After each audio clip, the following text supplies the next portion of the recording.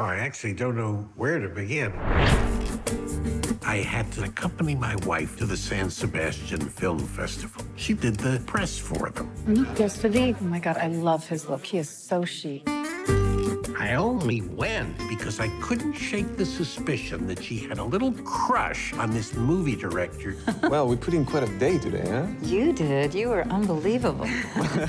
I can't say I wasn't a little uncomfortable about Sue spending all day with Philippe. I ran into Sue this morning. At first, I thought I was interrupting something until I realized it was your wife.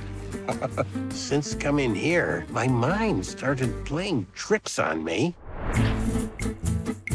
Now I'm beginning to question everything, what I want, who I am. Who in the world am I? Philippe happens to be a fabulous bongo player. Isn't that exciting, Mort? Not since Neil Armstrong walked onto the moon.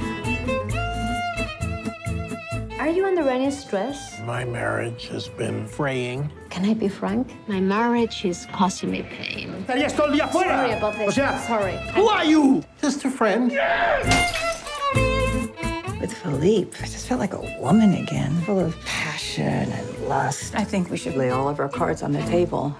How many cards do you have? What's it all about?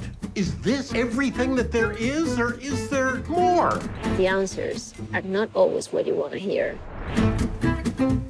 My shrink says I'm attracted to women who will hurt me. Have you been sleeping with Philippe? Never, except once.